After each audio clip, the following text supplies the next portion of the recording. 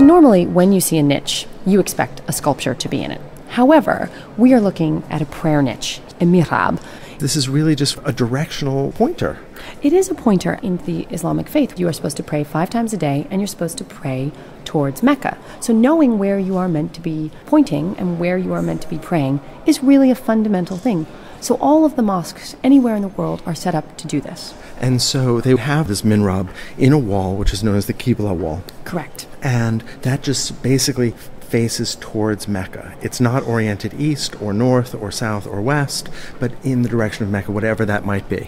And there's no altar, no religious edifice that stands in front of it. So some of the things that you might be expecting to see, as you would see in a Western church or a cathedral, don't exist here. And so people wouldn't pray towards this niche. They would just pray in the direction that this niche was set. That's exactly right. You imagine this back into its mosque, into its context. You could see people in rows facing the Qibla wall praying towards Mecca.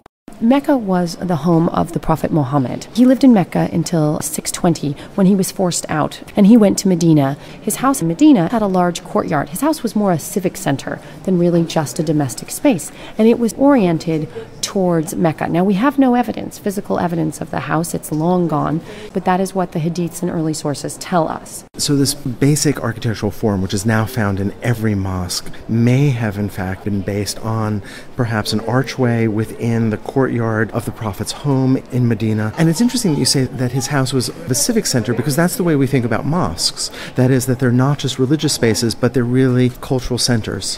One of my favorite experiences was going to the Great Mosque in Damascus.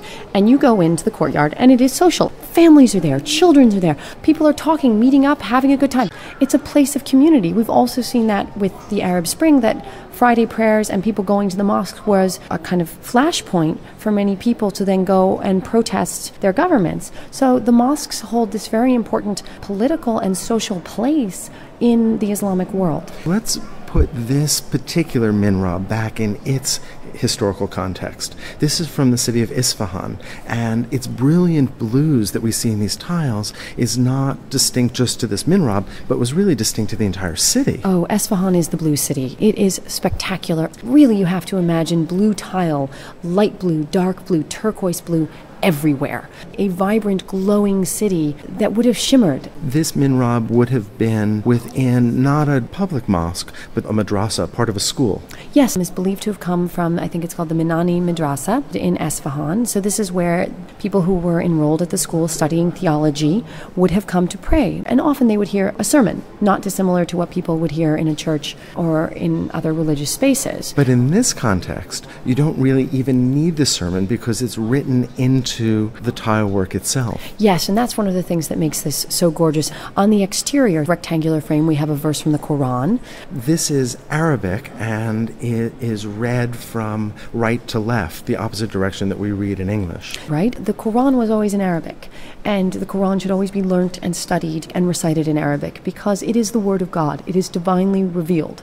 Muhammad is believed to have been a conduit for the Word of God, not the person who created it. So it has to be in Arabic. That outer frame that you were pointing out, the script is so fluid and so beautiful and so decorative, it almost seems to be a pure abstraction. The inner frame is really distinct. This is not that kind of fluid script that we see on the outer part of the mihrab. This seems much harder edged and much more geometric. This is called Kufic script, and it's one of the most well-known scripts throughout the entire Islamic world. We have Kufic script written on the Dome of the Rock that was finished in 691, 692. This is also really interesting. It stands out partially because you have the blue on the white, as opposed to on the rest of the niche where you have white on blue. Blue is your dominant background color. But what's also particularly interesting about this inscription is what it says. And it basically lists the 5 pillars of Islam. So these are the 5 rules that any adherent to Islam must follow. That's right. And it's very simple. You have to believe in the confession of faith. There is only one God but God, and Muhammad is his prophet. He is his messenger. You have to give alms. You have to pray 5 times a day. If you are able, you should undertake a pilgrimage, the Hajj, to Mecca. And lastly, Ramadan, the month of fasting. And those are the 5 basic things you should try to achieve in your life if you are to be a good Muslim. So this is a really didactic statement, and it seems so appropriate that it's within a madrasa, within a school. Yeah, it's a constant reminder. You also would have had a literate population. You have people who are studying the Quran for hours upon end.